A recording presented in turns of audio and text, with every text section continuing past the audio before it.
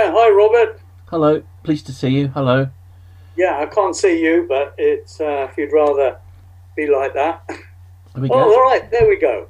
Uh, Yeah. I'll see how the bandwidth goes because it's probably okay at this time in the morning, but if you use Zoom late at night where I live, you can't use video because everyone's using the bandwidth. You've got no bandwidth.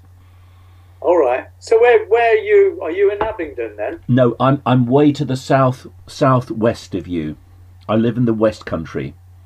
All right. Yeah. Yes. Yeah. So how did you contact me then on our website? Yes. Find a meeting on jw.org. All right. Yeah. Ah. Yeah. No, because you'll probably have someone who's close to you in your town. I can't get through. I have left a phone message, but no one seems to get back to you Oh, on I if see. it's a landline number. Yeah, no, that's awkward. Yes. Yeah. Well, Robert, well done for sending us a text. Thank you. Yeah. So what motivated you? Did you receive one of our letters? I did receive a letter about a year ago, but I had been reading your literature on jw.org since before the lockdown. Yeah. All right. Yeah. So did you you enjoyed reading the part that you have then? Yes, there's a couple of things I found a little difficult in the book. Yeah. Chapter 6 was very interesting. Let me. I tell you what. If I screen share, Robert, if I screen share, and then we can have a look together. So what on the book is it? Chapter 6.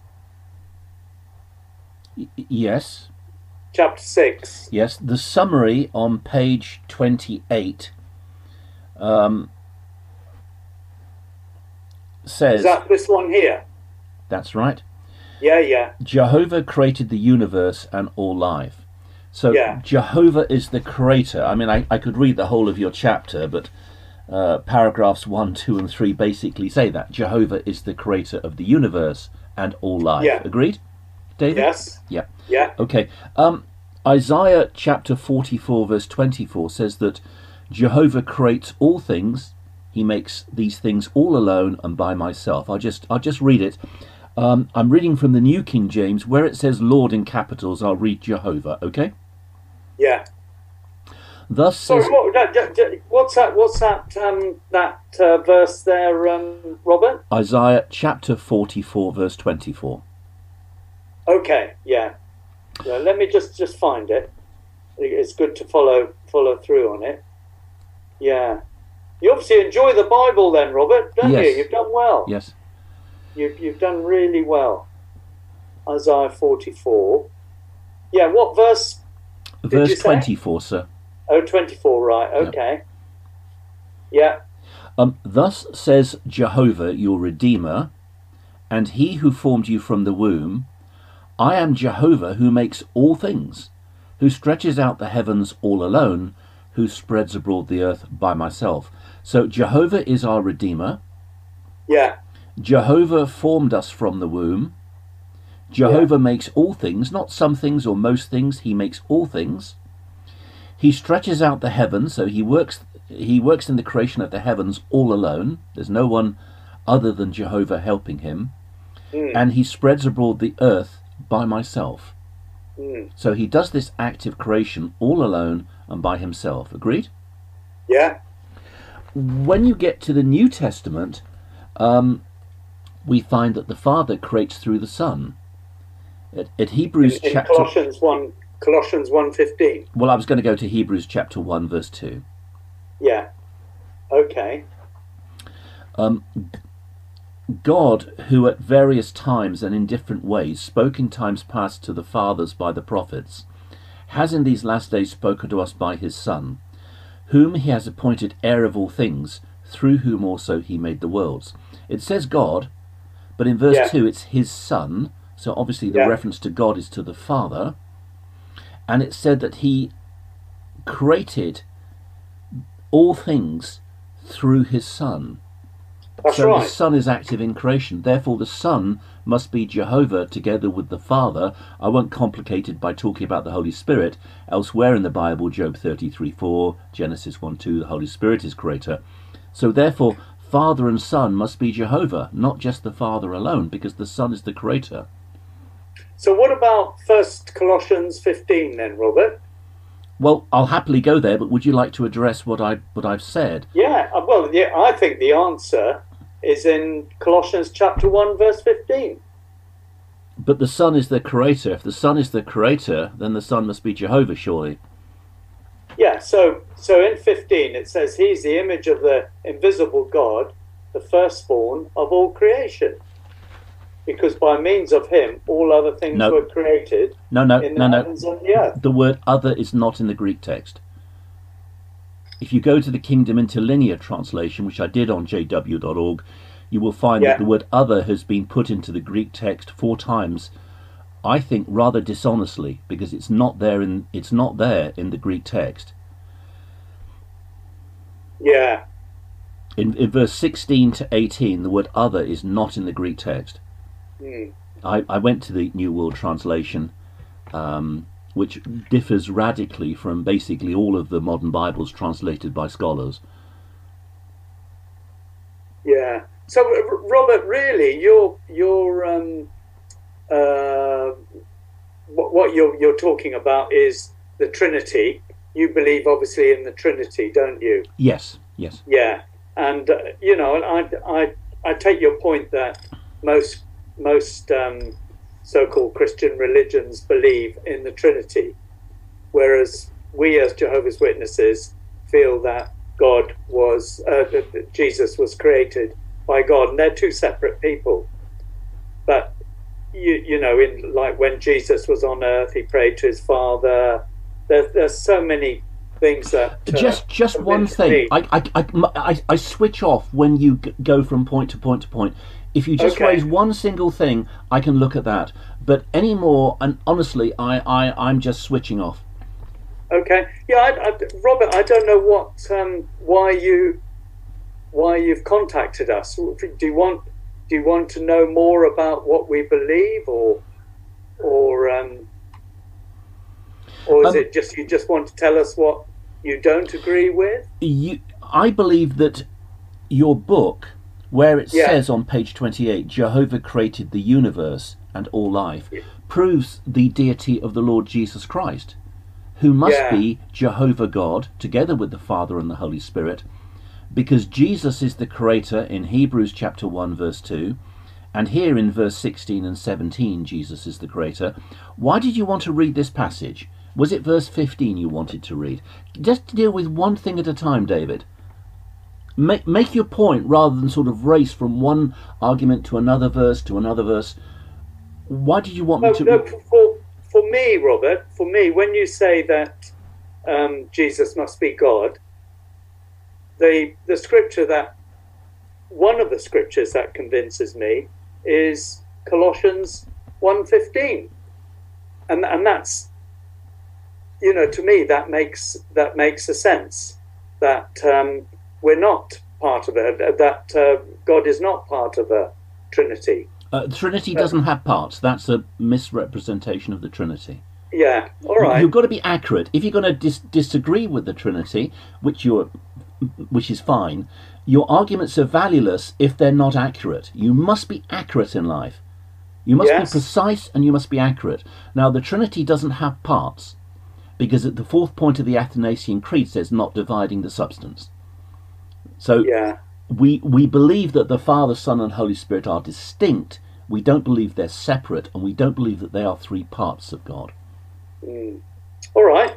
Yeah, I understand how you feel. How does Colossians 1:15 relate to this? Well, in that Jesus was created. He was God's firstborn. It doesn't say that.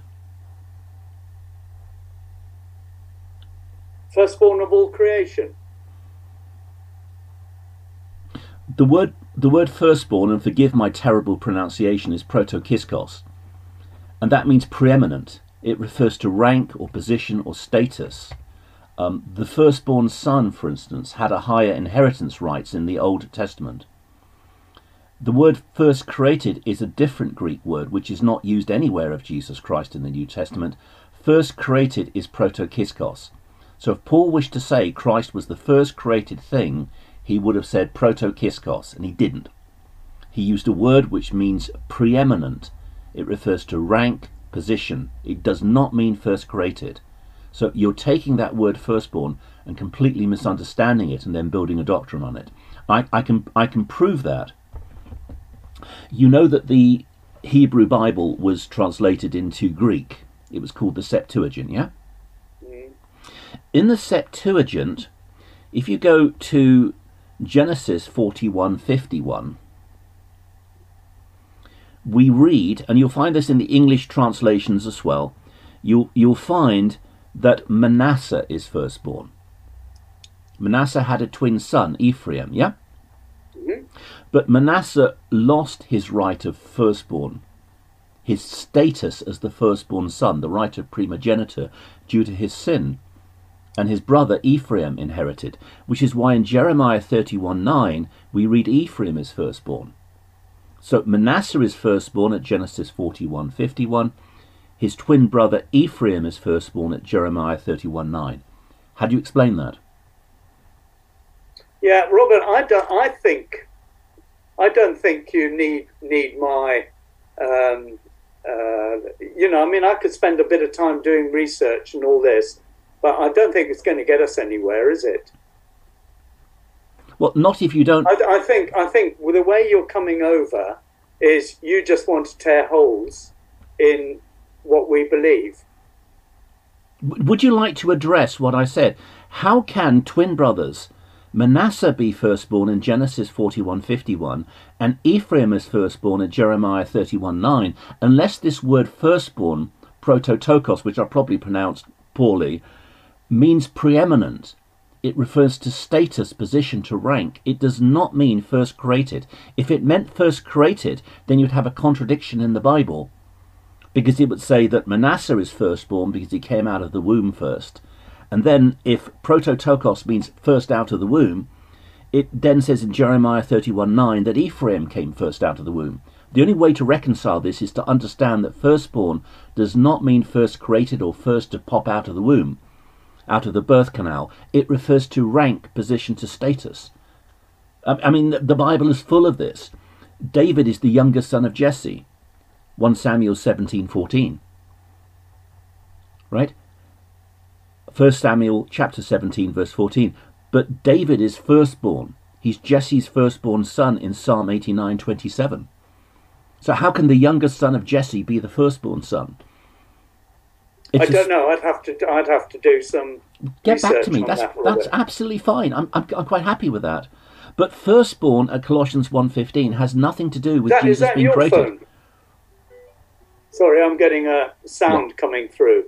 Yep. Yeah, hang on, Robert. I can hear a phone. Yep. Yeah, I don't know whether it's part of Zoom. Let me just stop. Oh, that's all right. It's gone. Okay. Yeah. Also. But I don't mind doing some. I mean, you raised some interesting points there, but I'd have to do some research on that. That's fine. That's fine. Also at Colossians 1:15. Do you want to put your New World Translation up on the screen? Yeah, Robert. Who do you? Which church do you belong to? I don't. Or you don't? I gave up in 2010 in disgust. Because I've spoken to you before, disgust. Haven't I? Have I spoken to you before? I spoke to somebody from Ipswich some time ago who didn't have answers to any of my questions. I don't know if that was you or not, David.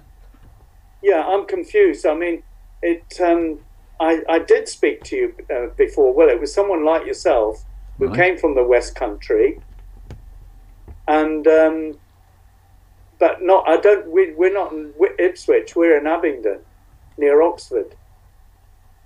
Oh, you're Abingdon in Oxford. Okay. So I don't know whether you've got the right.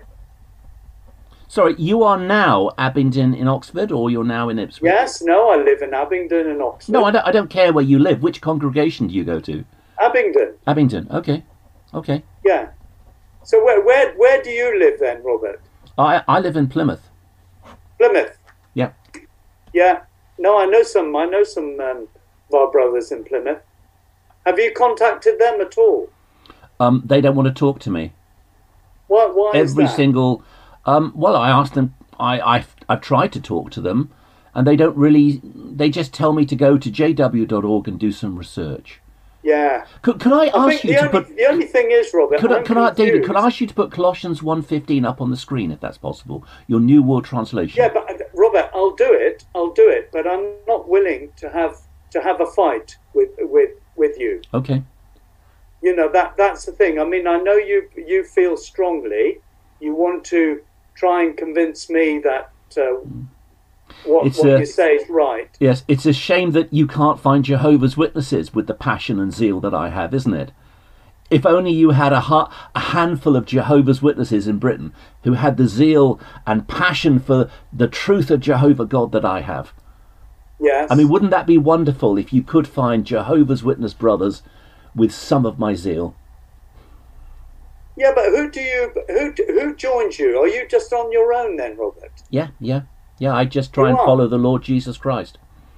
I don't go to any church at all. Could you put Colossians 1:15 up on the screen, if that's possible, please, David? Because I'd like you to notice it does not that your I don't know how you're able to do this on Zoom. Put images up on the screen, but I think what you'll find is that your Bible says the firstborn of all creation. So according to the New World Translation, you believe that firstborn means created, but it's not Jehovah who created Jesus. According to your New World Translation, it's creation that created Jesus. Yeah. It says, this is the New World Translation, Colossians 1:15, he is the image of the invisible God, the firstborn of all creation. So firstborn means first created, the first thing created. He's not the first created or firstborn of Jehovah. He's the firstborn that the creation made. Mm-hmm. Well, that's ridiculous, because clearly if you look at the context from verse 16 onwards, and remember the word other is not in the Greek text, you just need to go to the Kingdom Interlinear Translation. It then says that everything is created by Christ. For by him, that's Christ, the Son of verse 13, all things were created that are in heavens, it's actually heavens is a plural, and that are on earth, visible and invisible, whether thrones or dominions or principalities or powers. All things were created through him and for him. Verse 17, and he, that's Christ, is before all things, and in him all things consist. Now, how can Christ be the first created thing made by the creation if all things are made by Christ? That's contradictory. Yeah? Yeah, I mean, I don't agree with your reasoning. I mean, well, does your Bible say, does the New World Translation say Robert, that he is the firstborn of all creation? I'm not willing to argue with you. I'm not arguing. I'm reading your Bible. Your New World Translation says that he's the firstborn of all creation. So the creation created Jesus, not Jehovah. According to the New World Translation, the firstborn of all creation means that Jesus was created by the creation. Yeah, no, see, I which is ridiculous, isn't it? That. Robert, I don't understand it like that. But how do you understand it? Would you like to read it and explain it? No, I mean, I'm not. I don't feel it would get us anywhere. I mean, I'm convinced in my own mind what the scriptures say, what they mean. A lot simpler than it maybe you feel. But to me, it makes sense right the way through the Bible that Jesus is Jehovah's firstborn. By firstborn, you mean first created? Yeah, first creation, if you like. Right. Yes. Where does the Bible say that Jesus is the first created thing? Show me a verse in the Bible that says that. I'd have to do some research. That's fine. You can get back to me on that. That's absolutely fine. Yeah, but Robert, what if people weren't talked to you? Why weren't they talked to you? Are you having a go at Jehovah's Witnesses because of what they believe? Well, only a little bit. Is that Only a little bit. I am very gentle with the Jehovah's Witness elders here in Plymouth. Yeah, but why? I mean, I don't know why. If you don't want, if you just want to attack us, yeah, then there's no point in carrying on, is there? Well, I'm not attacking anyone. What I try to do is read the Bible and say, could you explain this to me? And they can't. Or I read Jehovah's Witness literature and I say, well, look, could you explain this to me? And they can't. No, because I feel you're just pulling it apart. Well, let me give you. Look, I'll be very brief. On page 55, lesson 13 says how false religion misrepresents God. Let me read the second paragraph. Paragraph number 2. If you could put that up, that would be wonderful, David. Thank you. Let me get it. Thank you.